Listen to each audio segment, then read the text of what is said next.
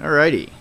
Well, I've had the Tesla for 2 days now, and I got it, well, not even 2 days, but I got it yesterday afternoon and drove it around yesterday.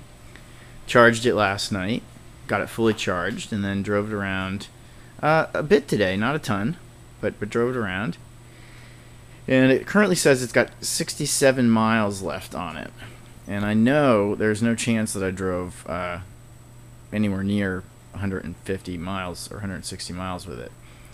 So that's telling me that I'm driving it, I guess, harder than they did than they gave the 240 mile prediction. So we'll have to see what my real mileage will be. Also, I had the heat on, and I leave the headlights on when I'm driving, and all those things use up energy and are going to reduce range. So we'll have to do some tests to see what the actual ranges are under some of these different circumstances.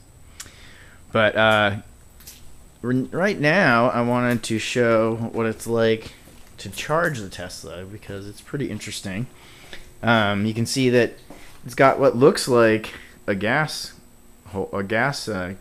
cover here, but when we open it, well, first of all, it lights up, and then obviously that is not anywhere you put any gas. So over here we've got our handy charger installed in the wall from Tesla. This charger takes 3 circuits going into it, 3 30-amp circuits, which are the same things that go into the 220-volt electric plug that your dryer plugs into. So basically this is like 3 dryers, 90 amps, and has a big cable that's very heavy and feels kind of like a gas cable. But at the end of it, instead of having a gas end, it's got this charger with a nifty locking mechanism that feels kind of like you're arming a bomb or something like that.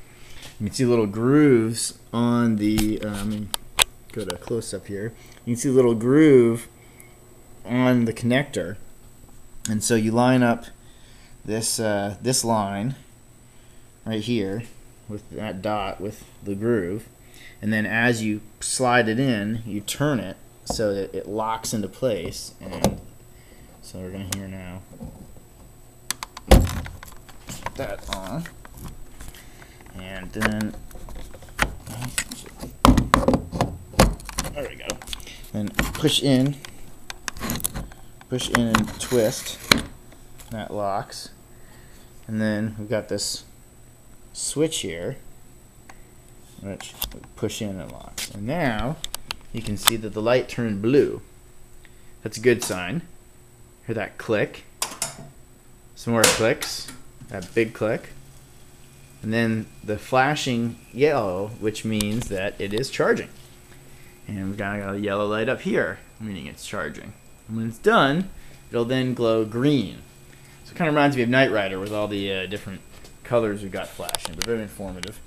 Then as we look down here, you can see the screen and see where it says 67 miles and that it's currently charging. So we'll let that go for the evening, and then when I come back, it should be all charged. Oh, we also have a nice little flashing charging icon on the dash. So we'll leave that charging, and in the morning I'll come back and it should be green. And that is how you go and charge the Tesla.